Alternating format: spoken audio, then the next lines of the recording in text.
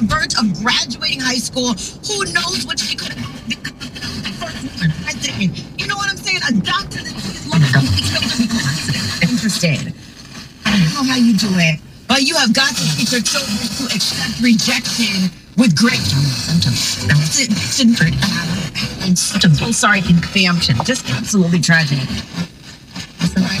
Here. Can I take over? Get me. Hey man, that's my bad. I'm trying to listen to I was gonna call it tragic radio, but obviously the station ain't that's Power 99 Philadelphia station. I'm out all the way out here in Dover, Delaware, dummy dickhead central. I don't know what. These niggas don't even got a radio station out here, bro. Like, I hate this town, man. I love my place, I love where I live, but I hate this town. Anyway, they were talking about I think it was a 17-year-old boy or whatever. I just wanted y'all to catch it. You feel me? He shot and killed a girl because she denied. You know, he was trying to talk to her, was trying to get her number or whatever, and he was rejected, so he killed her. I don't understand what's happening with these situations nowadays, because I remember little cats like me when I was coming up. You know, we knew to a certain extent that our game came with some rejection. You feel what I'm saying? Because first of all, we wasn't even trying to be serious with them like that. We was like, yo, come here, B. Yo, B, come here. You know, look, we was just bad little kids. I'm not saying that I condone that type of activity. I'm just letting you know the damn truth, nigga. That's how niggas used to be. Like, yo, what's up? Yo, hollering out the window. You know what I mean? Hey, yo. You feel me? We rarely called him a B afterwards. You wanna know why? Because we called him a B beforehand. And usually, they'd be like, what you say? And he'd be like, oh man, that's how I talk to everybody, man. Don't take no offense. They're like, yeah, well, if you gonna call me a B, I'm the top B. All right, cool. You top B then. You top B, whatever. You know what I'm saying? You can be whatever B you want to be. You know what I'm saying? As long as you're gonna be around me, right? And then they be going with it, right? That was the days we came from. I don't know what's going on with these new girls and these new dudes, but we know our times, right? And that shit was flying. Calling them certain things, even, but bro, it's disrespectful. We know that. But these men that's, let's say, gotten soft, right? Because y'all wanted us to be soft. Y'all wanted us to be soft, right? Back in the day. Y'all had so many complaints about how niggas used to pull up on y'all and just hang out the window and, yo, what's up, ma? Come here. You know what I mean? Let me talk to you. Right? Y'all got tired of us doing that, right? That was us. I'll take the responsibility. So why y'all treating them like that? Huh? They trying to come at y'all real nigga shit. They trying to be respectable. They ain't hanging out the windows talking about this, that, and the third. They understand the evolution of the dating process now. So they're trying to make their way a little bit better. They ain't coming like that no more. But now it's the disrespect from the women. I might have to apologize to the young fellas. You know what I'm saying? Because I don't know, man. Maybe some of our actions back when we were young, trained these women to be who they are today.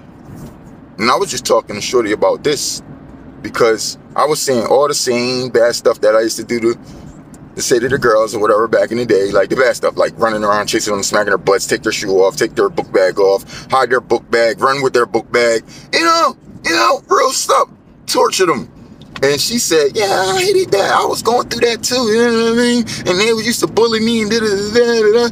Yo, don't y'all know that a lot of girls actually felt bad about that? They really thought we was picking on them, duh.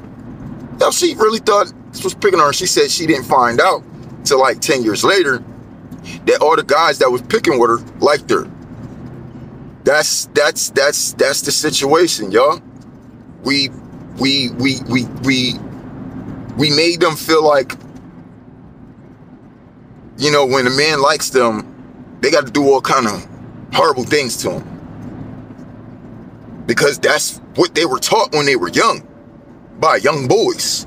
They didn't get taught this by their parents or no older people.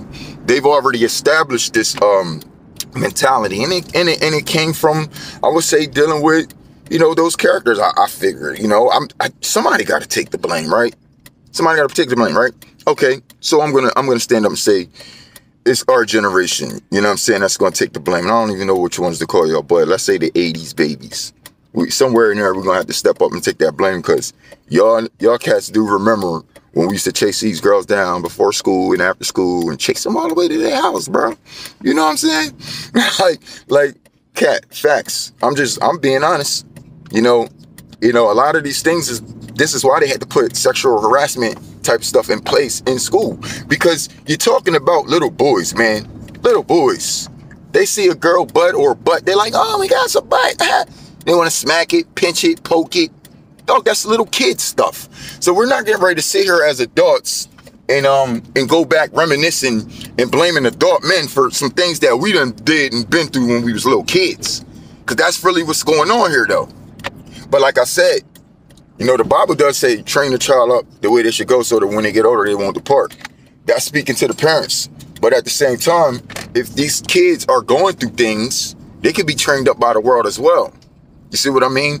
And if you're not training your little sons, I see they stopped doing that. But if they wasn't training their sons, hey, listen, you go to school now.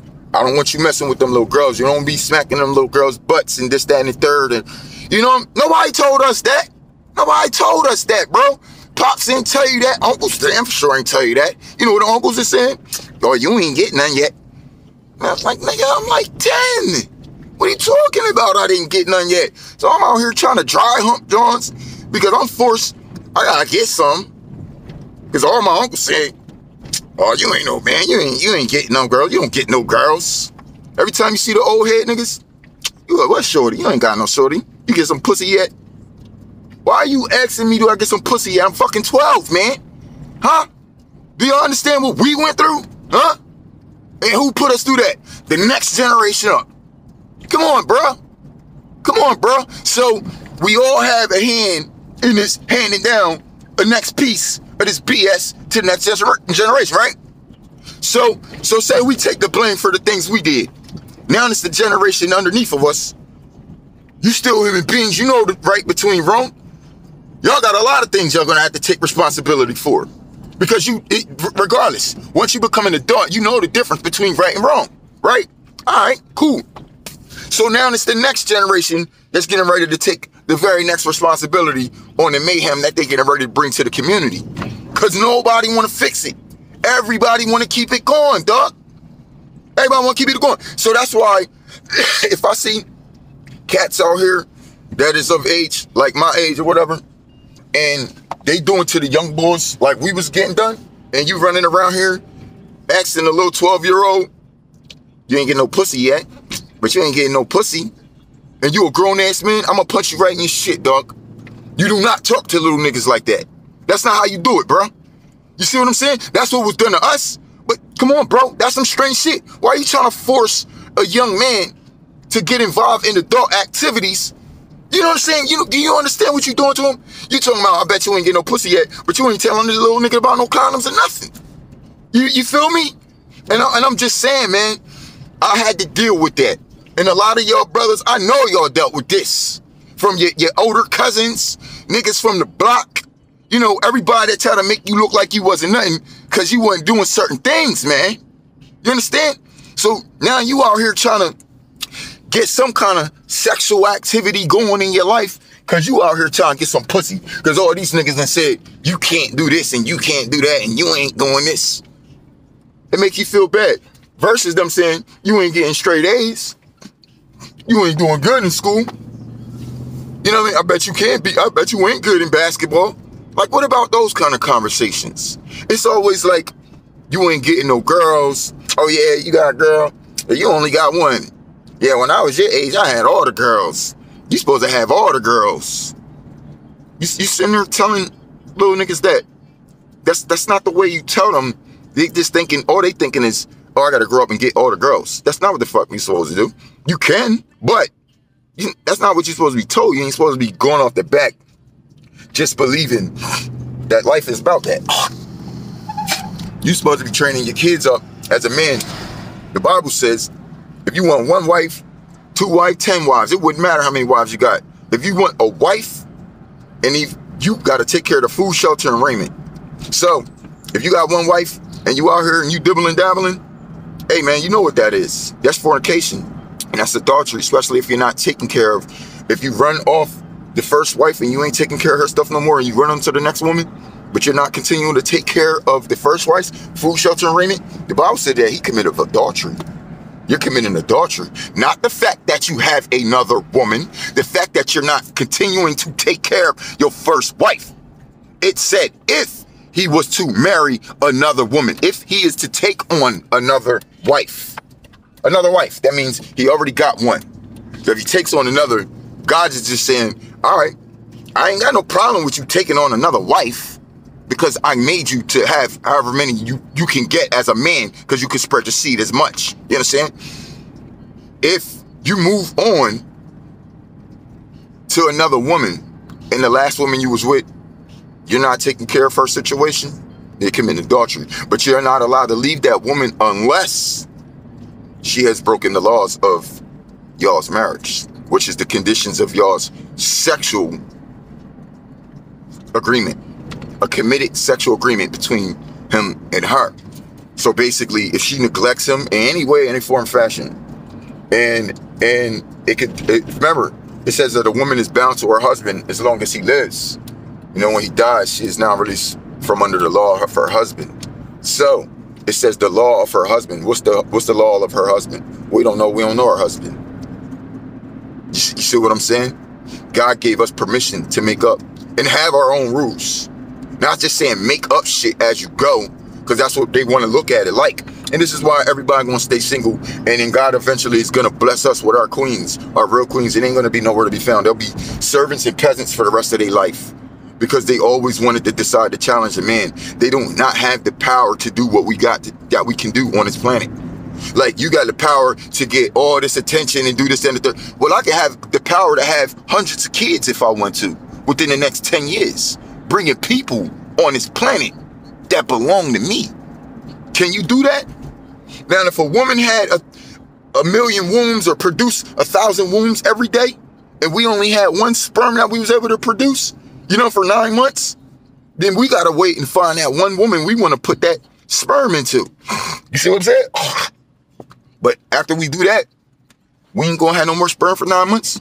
Then I guess what? All you would be doing literally is fornicating after that, because, you know what I'm saying? Your body ain't presented for that. But that's the difference, though. If she had 1,000 wounds, if God made a woman with 1,000 wounds, then I could see her having multiple men's babies, because it's a difference. It's 1,000 wombs. Now, one womb can have several babies, but that was going to come from one genetic strain, one from the man, right? But if she had several wombs, then I would assume biologically that's saying that she could have several men. So say she had 3 wombs. If every woman had 3 wombs, you know what that means? That means they are capable of having 3 men in their lives, where they could produce kids for every last one of them, and they can make it happen. You know what I'm saying? Oh, one baby on this side for this nigga, and one baby in the front for that nigga. But you know what a woman gonna say? I don't want to carry around all them babies. Well, you about to get no man, nigga. We gotta make people out here. Did you not know we was in a human processing making factory? And y'all sitting around here just trying to be whores, using your body up for everything else besides presenting the world what it actually need? I had to drop the cam. I don't know if that was the cop or not, but no, it's not. But yeah, you ain't gonna provide the world with what it actually needs, which is more reputable people, more respectable, representable. You see what I'm saying? And this is what we got to be counting on, because when you out there finding these people that you're trying to deal with, and none of them seems to be righteous, none of them seems to be godly, none of them seems to be loyal or faithful, these are not the people that you want to start that procreating process with, regardless of how it goes. But the thing is, we generate millions of sperm out here daily. So even if we got rid of 1 million today, we'll have 1 million tomorrow. Do you know how many women we could get pregnant with having a million sperm produced in a day? I'm going to say at least once every time you have sex is a very strong possibility. And some guys can do 3, 4, 5. I ain't heard a lot, but whatever. I don't know. I don't know. I figure about after once or twice in one day, you pretty much done. So I was going to say, you know, a man could have 2 kids every single day if he wanted to. He could, by next year, you could have 700 babies about to pop out. If you was really on your task. But then you would say, now it's like, well, you know, that's not a good father because now he's doing all this and he can't even be there for his kids. And then, man, we ain't trying to be there for a child. We trying to be there for a generation, fool. What's wrong with you? One president can take care of the whole United States just by him being the fucking leader. But he can't do that if y'all don't realize he's the leader, because y'all not going to be helping and supporting the leader. See, if we had people that was helping and support the leader, then we could get a lot of shit done. But y'all still hating on that fact. So ain't nothing going to get done. And whose fault is that going to be at the end of the day when you get older, you got no family, you ain't got, you know what I'm saying, you ain't got no dependents, something that you could depend on too as well. You feel what I'm saying? Because we get old and our children going to be walking around kicking young. We're going to be looking for them for an extra hand. Then what about our grandchildren when we get even older? And our children needs help. Don't you want them to have help too? Them and you, by the grandkids? Keep that shit going, bro. But nah, because y'all want to be challengeful and spiteful of, you know, who the order belongs to. We got to deal with places like hospice now. See, and I hope all you people who started this, I hope y'all end up in hospice. And then y'all deal with what people do and get done to them in those places because they ain't with family. I hope all of y'all reap what you sow, right? You need to get what you sow because this is what you're sowing in. This is the mentality that you have, and this is the way you decide to live by life, right? So this is what you're putting into life. So I pray to God that life comes back and returns everything that y'all put in. Even the people who say, you know, y'all have something against people who give to the homeless people, or you really got something against giving to the homeless people because, you know, you wanna always assume that they doing something wrong. How you gonna always assume? All right, okay, so what? People do drugs all the time. They still people, right? They still gotta eat, drink, shit, sleep. They still got humanly things they gotta do. So you can't just assume that every single time they just trying to get a fix or something. You understand what I'm saying? Sometimes they need a bottle of water, bro. You know what I'm saying? You ain't got no money, but you got a bottle of water. It could be half a bottle of water. You still didn't. You might think in your head like, oh, I would offer it to them, but they ain't gonna want that. No, you wouldn't want that. You don't know what they would want. Cause if a person don't really got nothing right now, they'll probably take anything. So that half a bottle of water, if that's all you got, hey, make that an offer. If it's cold, you know what I'm saying? All you gotta do is be like, look, man, this is all I got. If you want it, you can have it. You know what I'm saying? If I would have had a whole one, you know, I would say like 8 times out of 10, they're gonna take that joint. And they're going to drink that joint right in your face, man. And that'll still be a blessing. So count your blessings. How much is you out here even doing for people? Or are you sitting here trying to hide and hold back a perfectly utilizable information source to put together the right system for a community? I don't know. But till next time, get at me. It's your boy, Doc Illuminati. Peace. My love.